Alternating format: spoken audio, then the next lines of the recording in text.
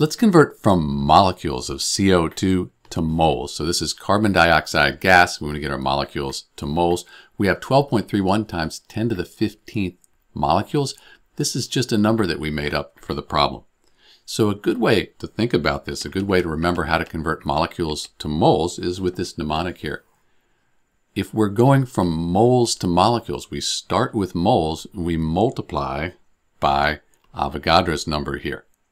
In this case, though, what we're doing is we're going from molecules of CO2 to moles. Molecules to moles, you just do the opposite. We're going to divide by Avogadro's number here.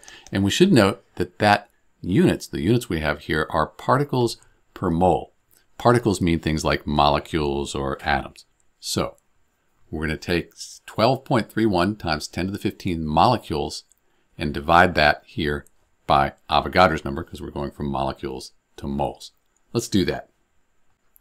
So we have our number from the problem here. We have Avogadro's number. And you can see we have molecules on top and the bottom.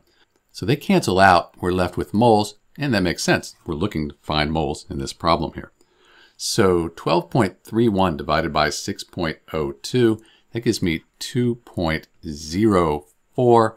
And with the units here, we're going to subtract. So 15 minus 23, that gives us a -8. So we have 10 to the -8, and that's going to be moles.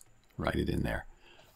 That's it, really. That's how you convert from molecules of CO2 to moles. Because we're going from molecules to moles, we divide by Avogadro's number. This is Dr. B. Thanks for watching.